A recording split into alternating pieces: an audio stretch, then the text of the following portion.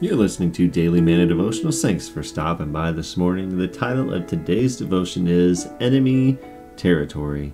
Scripture, the Lord himself will fight for you. Exodus 14:14. The idea of an actual devil strikes many people as odd and outdated.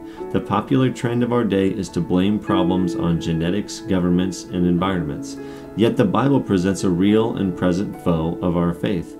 His name is Satan. Some call him the devil. Others call him Beelzebub, Belial, the obstructer, the tempter, the devil one, the accuser, the prince of demons, the ruler of this world, or the prince of the power of the air. Whatever name you choose, he is the enemy, and he is real.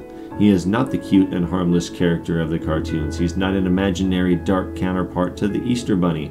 He is the invisible yet forceful fallen angel Lucifer, who desired the high place only God could occupy. He rebelled and disobeyed and wants you and me to do the same. The devil, your enemy, goes around like a roaring lion looking for someone to eat. Any person who has dared to draw near to God has felt Satan's attack. Satan incites, sifts, persuades, binds, blinds, and rules. He has one objective: to steal and to kill and to destroy. Satan's got you in his sights. You are in enemy territory, but the battle is not yours alone. God fights for you. This devotion comes out of God is With You Every Day, devotional by Lucado. Thanks for listening. Have a wonderful day. God bless.